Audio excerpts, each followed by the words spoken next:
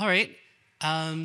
So quick intro about me. I did some work years ago as an intern with Plan Ceibal in Uruguay. That's their one laptop per child project. And that gave me the idea to try and do the slides in Spanish. So we'll see how that works. I'm going to keep talking in English. I've worked on some different open source projects, including maps like OpenStreetMap. And recently I am trying new things, including this presentation and looking for a new job.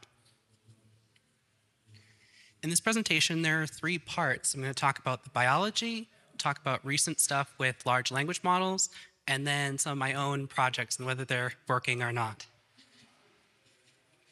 And I'll try to slow down a little bit. That's just the intro. Okay. So this wall of text is an example of DNA. And it's amazing now that in our lifetimes, we've gotten the technology that you can go online and download the genome of so many different plants and animals, or you can order your own genome through different services. But then you download this gigabyte of text and open it up, and it looks like this. And you're wondering, wait, what can I do with this? I don't know where to start. There's no commas. It's not a CSV file, right? So I became curious about this. What could I do with it, and what are people doing with it in the world? Yeah.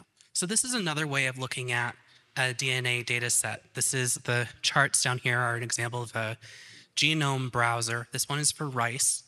And so this is like the larger section, and this is the subsection that's highlighted. And within that, there are proteins. Well, they're genes that code for proteins. And if they have a name or a description or some other annotation, then they'll be listed next to them. So that green one has a name and some information on it. These yellow ones, they know that they're genes that code for something, but they don't have information on the browser. And then in between are thousands and thousands of pairs of DNA, which, you know, when we were in school, maybe they told us it was junk DNA or just non-coding DNA. But it turns out to be really important. It's sort of helping structure where the DNA is in the nucleus and when things get copied and expressed or not. But yeah, inside of those genes, every 3 pairs is called a codon, and there's a start codon, and then each codon after that represents an amino acid that's going to be put into the protein, and then there's a stop codon. And just since we're programmers, there's this thought that, oh, it's going to go from start to finish, and it's going to be a neat like programming language. But actually, there are all sorts of strange things in your own DNA right now, including palindromes and overlapping genes that are just frame shifted from each other, right? Because every 3. So somehow this was able to be structured in a way that we have these genes inside of ourselves, and they're working just based on where the copying starts. When we talk about biology, I tried to kind of organize the things that people talk about into different categories. The first one being stuff that we learned about in school, the things that are really well known. So example of this would be, oh, if one of these DNA pairs is mutated, then you have this condition or you have this trait. And if you don't have it, then you don't have it. It's just like on-off switch on a particular gene. So that's pretty straightforward to understand. Then the next category would be kind of where research is going right now. So there's some innovation around this where this is a system where I sent in my DNA and they say that I don't have a very good sleep cycle. It says second percentile. And there's not one gene that codes for that, but 80 plus genes that they've attached some positive or negative score to by studying large populations. So this is really revelatory, but if I wanted to like gene edit my way better to a better sleep, I don't know what these individual genes are doing. It'd be very irresponsible for me to just go around flipping 80 something switches. So that's sort of just understanding how what is connected to these traits, but we don't really understand what the individual pieces are doing. And there's also some cool stuff with protein folding, and I'm trying to represent CRISPR a little bit here, which is cut, copy, and paste different pieces of DNA into a sequence. And then the final category would be speculation. So these are real sciences of epigenetics and understanding that DNA that's in between genes. And there's real science in gene drives and things. But if you heard something cool on a podcast about epigenetics, it might not necessarily be true. So we're still working on. If anyone tells you definitively about it, including myself, then there's still a long way to go. So yeah, this talk is about quinoa. Big choice. So what is quinoa? Where is it from? So quinoa is a grain which comes from Peru and Bolivia, and it's related to Quinoa, which is also in Peru and Bolivia, and huazontles. Is anyone from Puebla? It's like a very local food. I had some the other day, so huazontles. And one thing that's interesting about the quinoa genome, which makes it a little longer for them to sequence it in the past few years, is that it's a hybrid of two other plants. And you might think, oh, it's like, the mommy plant and the daddy plant. It's like a little bit of each. But actually, it's the whole genome of each plant got merged together. So each chromosome has 4 copies, 2 from each original plant. And that sounds pretty wild if you just think back to school. But this turns out to happen sometimes in plants. And actually, it's very common in plants that we eat. And people don't really understand why that is. So lots of people are researching this professionally that know what they're doing. And these research centers are scattered around the world. Not far from us in Texcoco is the Center for Wheat and Maize that actually did really landmark research with the Green Revolution varieties of those crops. The International Potato Center is in Lima, so they also do some quinoa stuff there. And then there's different rice centers in the Philippines and Colombia. So yeah, why would these different groups around the world outside of Peru and Bolivia be interested in quinoa? I'm not going to make any health or nutrition claims because I'm not a scientist there. But something that's interesting about that is that when these research groups around the world have to study climate change and what could they do if the rice crop on the Mekong Delta is failing, they say, well, let's do a research project where we grow quinoa because it works in hot conditions, dry conditions, high altitude, low altitude, high salt levels. There's different things they can do with quinoa that they're not able to do with other crops. I think also there's a value in researching the traditional agriculture behind quinoa. Even though we're talking about genetics and all this, people were growing quinoa for thousands of years in the Incan Empire, so it'd be useful to learn something about those practices. So I mentioned there's these other centers for kind of the more major cash crops, and the way that genetics research has typically been working is they'll say, oh, this is a very interesting variety of wheat that we have. Let's study the genome and find what gene is relative to that. So there's a lot of genetic research that follows the traditional research. Since there are fewer studies about quinoa, it's still kind of on the cusp of getting real information. So there's a paper this year just about what part of the genome seems to be responsible for white, red, and black quinoa and other traits that seem pretty important if you're trying to understand what's going on in there. And I should say it also has the basic cell and plant starter pack of genes that they can find in other plants and say this means this means this. But there are hundreds to thousands of other genes that could be identified by traditional research or maybe by some kind of machine learning practice of understanding what similar genes are interesting in other plants. And before I get too deep into the large language models, there is technology out there already for people who are bioinformatics experts, and that still is an ongoing practice and would be much more accurate than these models that are kind of coming out now. But I think kind of like NLP and computer vision were changed by going from individual tools to kind of a general large language model informed by large amounts of data. Something similar might be able to happen here. See, I cannot see what I wrote on my slides, so okay. So there's a bunch of different language models which came out that are specifically trained on DNA.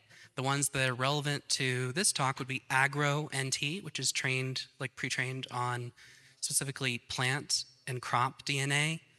The EVO, which is a project from Stanford, It's trained on the prokaryotes like bacteria and such, but they specifically took out viruses and bacteria that would be harmful to humans. They don't want the language model to learn about that. And then the last project is Caduceus, which is using the new Mamba architecture, which doesn't use transformers. So they're all kind of going in different directions, and it's happening very quickly as well. The AgroNT project was released last September, and it's a 1,000 million parameter model, and it has 1,000 tokens of context. So 1,000 base pairs of DNA isn't very much in terms of information. So they've made each token represent 6 base pairs. So a single word or token in these language models might be ACT. It's like one token. But since then, like 6 months later, this EVO project was able to make use of new developments in language models and have a context of 131,000 tokens. So that's using individual nucleotides. And it's also many more parameters in the model. So yeah, the different strategies for how to divide DNA into tokens, what we're training it on, and then next question would be how do they find out if it's working? So these are the evaluations that they've attached to their papers to show we made a language model, not just for fun, but that has some application. So the AgroNT paper is more of like a BERT-like model. You can use it in the transformers system for sequence classification. And so they have different tasks like long non-coding RNA and gene expression. What was I going to say about this? Yeah, so but they still have that limit of 6,000 base pairs of context to work with. With EVO, they've created more like a GPT model, and I don't fully understand the way they've set this up on their repo, but rather than evaluating it like a classification model, they kind of have it look at the perplexity of different sequences and use that as a substitute for, oh, this looks correct, this looks incorrect. You know, you changed this gene and you change these base pairs and it matters a lot or it doesn't matter a lot. They're trying to derive something from the perplexity of that model. Okay, now we get to move on to my own kind of experiments in this space. So there's sort of a sequence of letters on the left side there. So the step up from sequencing, doing a DNA language model would be to be focusing just on those genes or the proteins that they create. So fortunately, there are 22 amino acids and 4 DNA base pairs. So they've come up with an alphabetic system, A to Z, to represent those like amino acids within a protein. And then once you have that sequence, there are some models out there that place them into an embedding.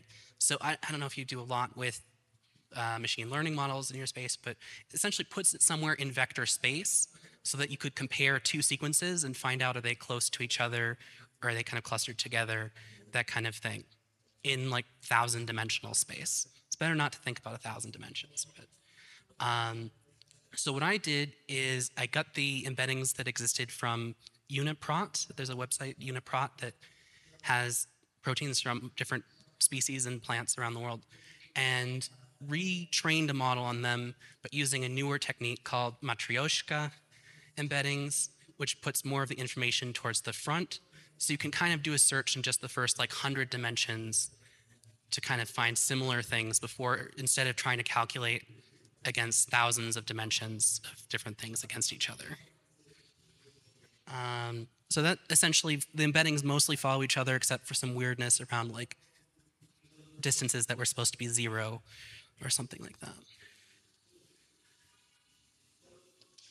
Okay, so then let's see. Yeah, the next idea I had was maybe I could get one of these smaller large language models, this one called Tiny Llama, and have it train on those protein alphabetic sequences, and also still have like natural language text in English. And the reason you might want to do that is, what if we could like ask questions or ask for an explanation, or when it comes up with an output, look at the attention in the model to find out what it's looking at within the sequence. So different ideas about what could be done with like a mixed modal model.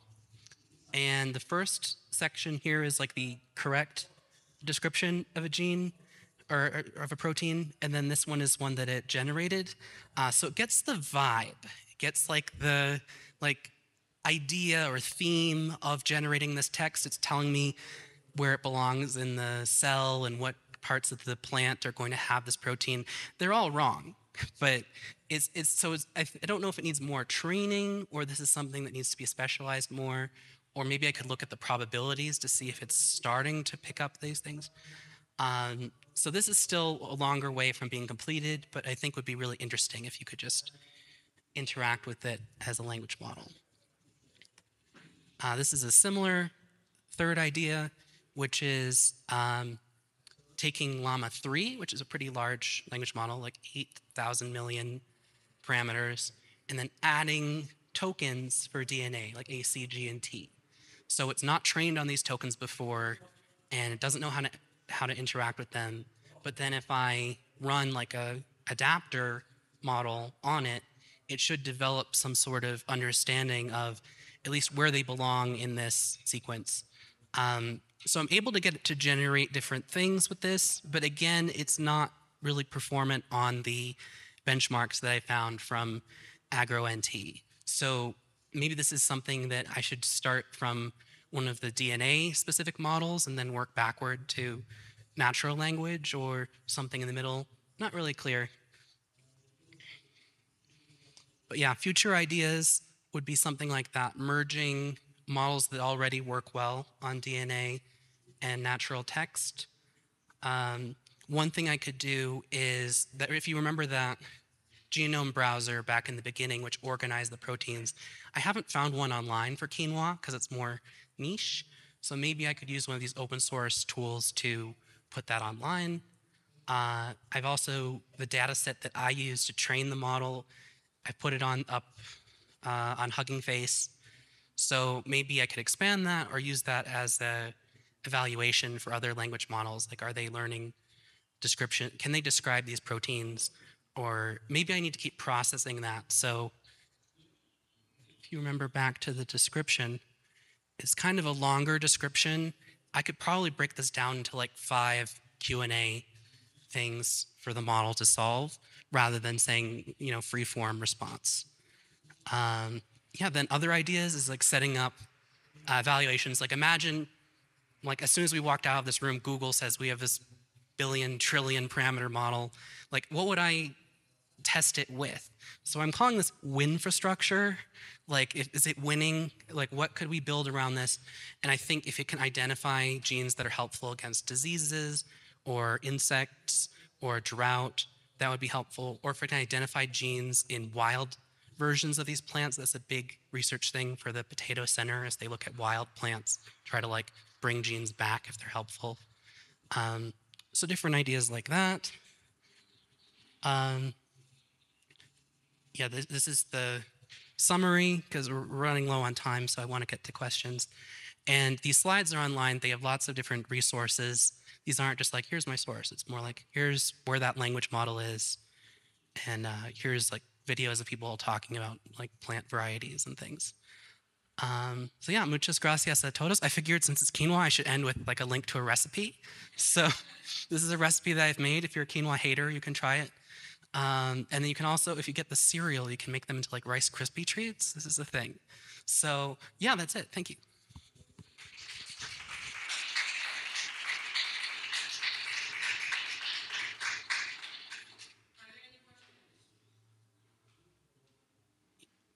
I don't know if is it a short question? That you can, okay, it's fine.